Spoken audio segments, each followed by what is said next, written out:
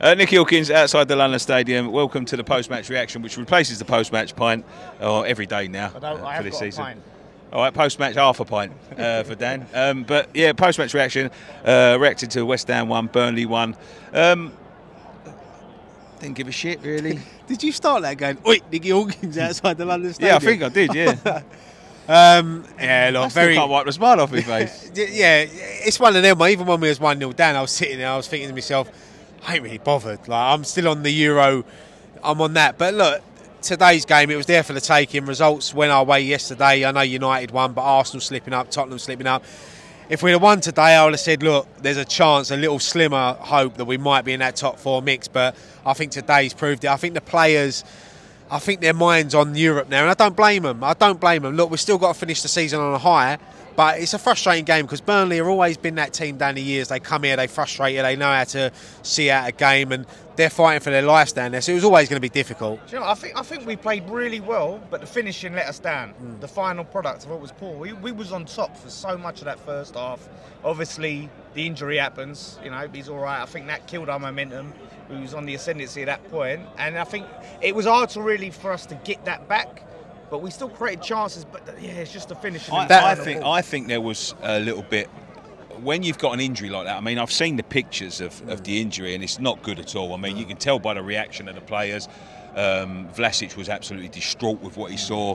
You can tell with how quickly that the medical staff come on and how many come on, how injury it is, how serious the injury is. And I've seen pictures of it. His foot was round the wrong way. It's an ankle break. It's obviously a very, very nasty one. But I think there's, I mean, I know Dom sort of poo-pooed it, but I think there's a little bit of, when you look at the West Ham players, they're looking at that sort of injury. They know what they've got coming up. They know what they're going to be playing for. It's probably only kind of going to be able to do this unless we, you know, miracles happen next season. And they're thinking, fucking hell, I don't want one of them. The thing is, when you see an injury like that, whether you're rivals or not, it's a fellow professional football player, and he could be out for a very long time. And we, like everyone, wished him a speedy recovery. I mean, he's a good player, Westwood, and he's going to be a massive loss to Burnley of what they're fighting for. But you don't want to see that happen to any player. I don't care who they play for or what. That's a sickening. And as you said, mate, Vlasic's reaction. It was only Vlasic's reaction. It was a Burnley player's reaction. Declan Rice as well. You know, you don't want to see things like that on a football pitch, and we wish him a speedy recovery. Accident, by the way. Yeah. It's just one of them unfortunate ones. Like, I think there might be something to, like you said, the players could look at that and go, geez, you know, I can throw myself into a tackle and I missed the bloody semi-final or potentially a final. I said to you, I think Vlasic had a really good game up until that point, and after that, if I was Moisey, I might have taken him off, because that can affect you seeing something like that. And he wasn't the same after that, because I thought he started really well. He was making the runs. Him and Creswell were overlapping.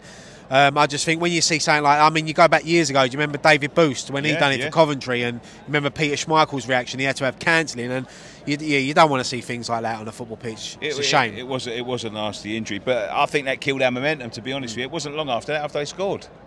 Yeah, that was one of them. Like, it hits the crossbar, doesn't it? And you think, geez, we got away with it straight away. And it goes in. And do you know what? I felt like that was going to happen.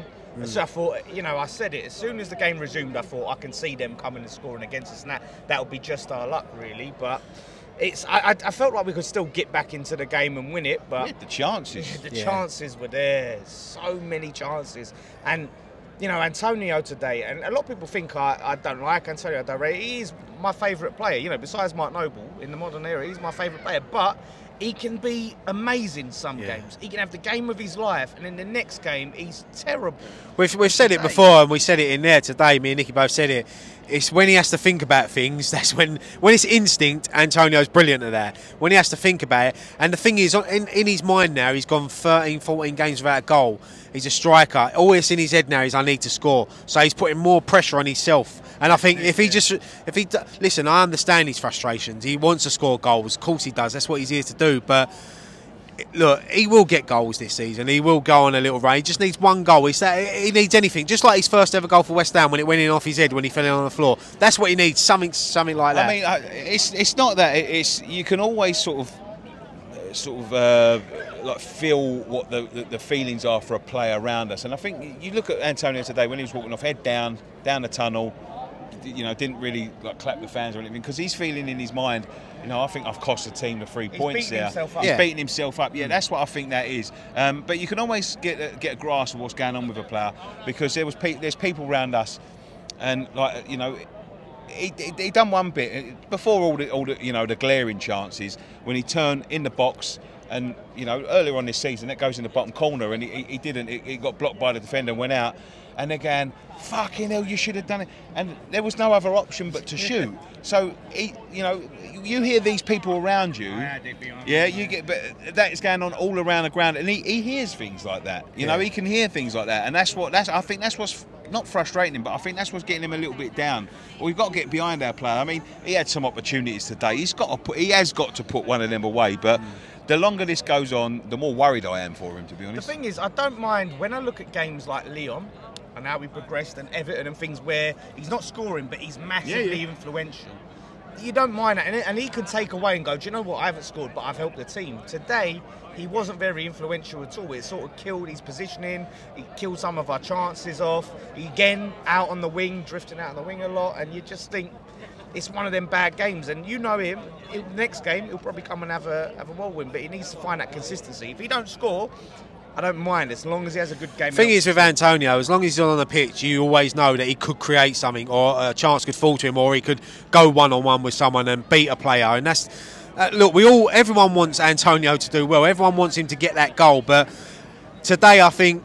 Bowen as well, I think he was a little bit off. I think Souček had a really good game. Yep. You know, I thought he played really well. He had a good chance saved Bowen, didn't he? That one outside the box, didn't it? When it comes to him and you think, geez, and Pope, listen, he was Pope's a great goalkeeper. And the thing is as well, I think the back four, Diop and Dawson had another good game together. They've got to get that partnership working, because they're going to be playing together a lot.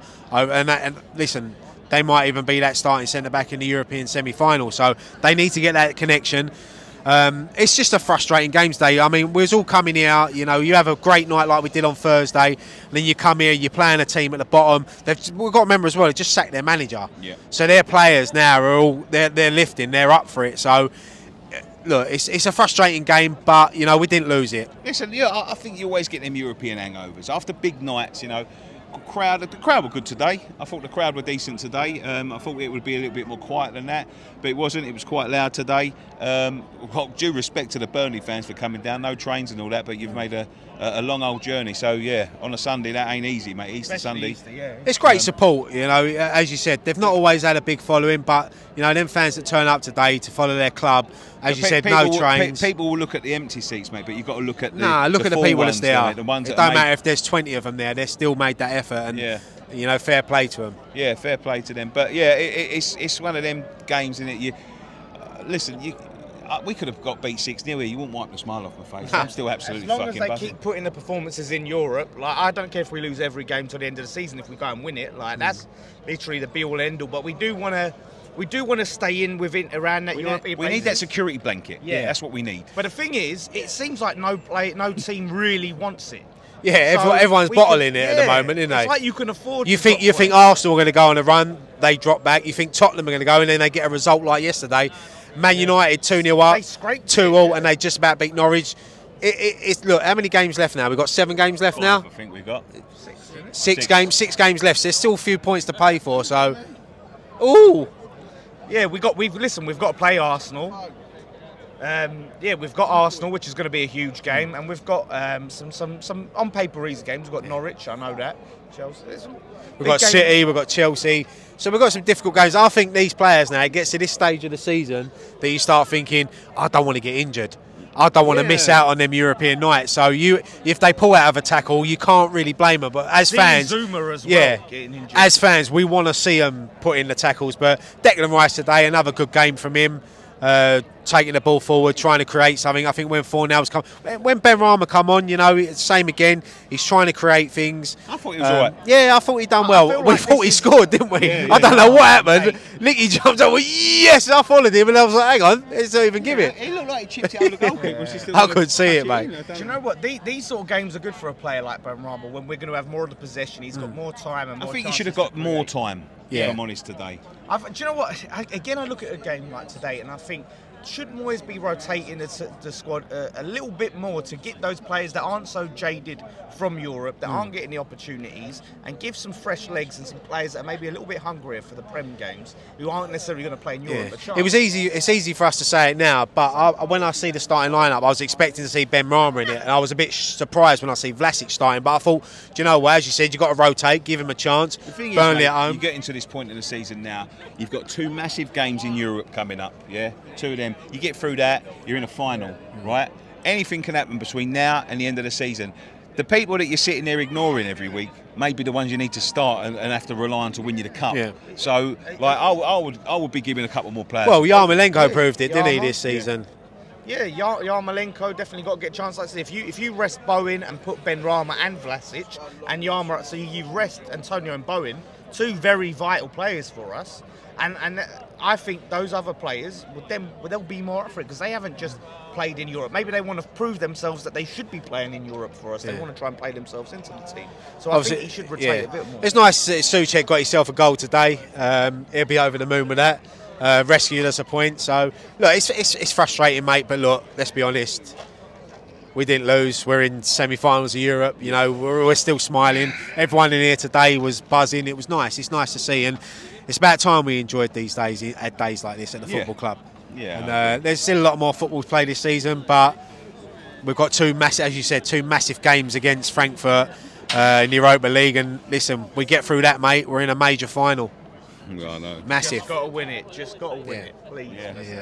Fantastic. Thank you very much. But also, just before we go, we did notice that there was a few things going on in the crowd today where the ambulance, so let's hope that them people are all right as well. I don't know what was going on. There's a couple of incidents on one side of the pitch and then in the Bobby Moore as well, so I'm not sure what happened, but there was emergency services rushed over there, so hopefully they're all right. And also the steward that got injured. Yeah, you missed it, mate.